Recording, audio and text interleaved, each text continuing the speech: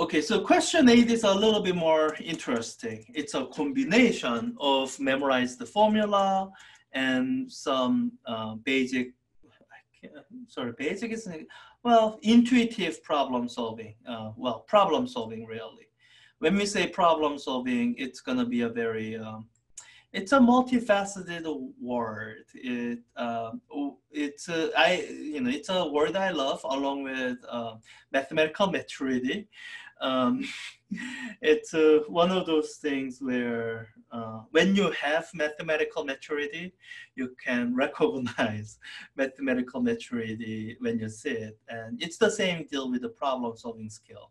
When you develop it, you will recognize when you need it, you will recognize when other people are exercising it. But it's very difficult to nail down what problem solving skill means.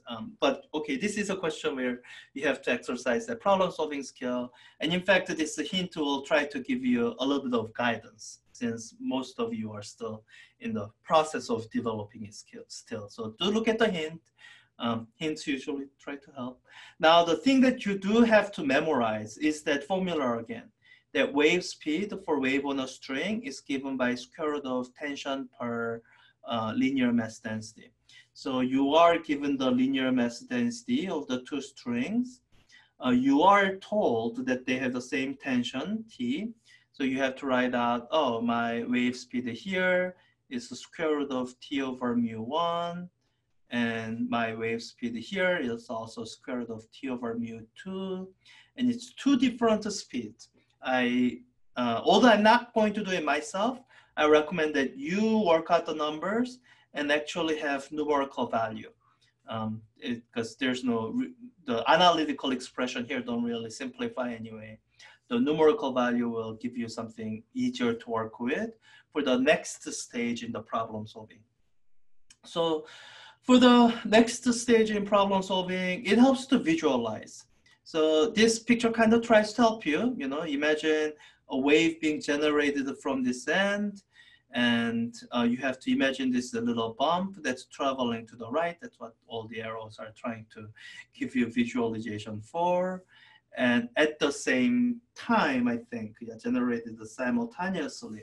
At the same time, there's another wave coming from here, here. So you might even be talking about the position x1 of the pulse as a function of time, and x2 as a function of time.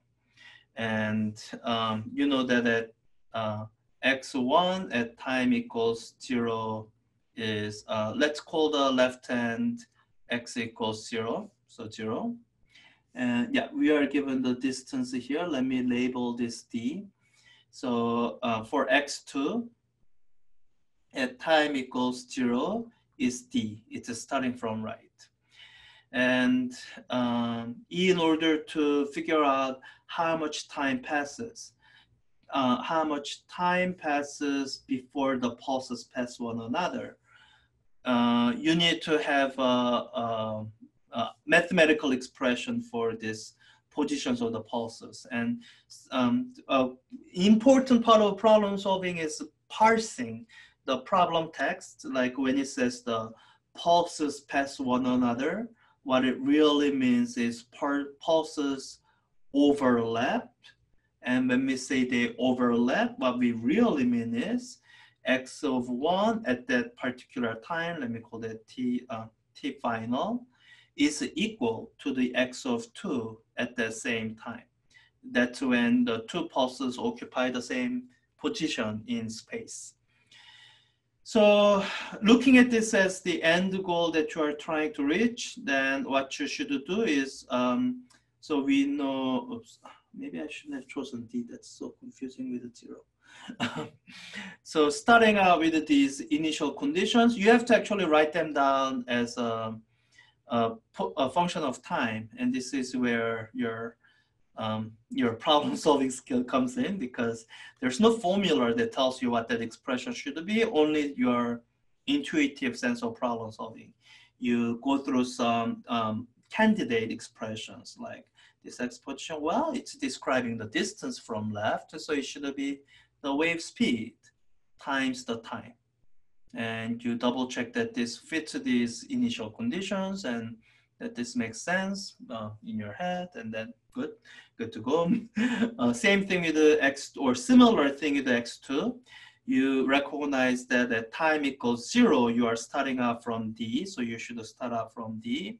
And then the position is actually decreasing as time goes. It's going to be minus VW2 times the same time T.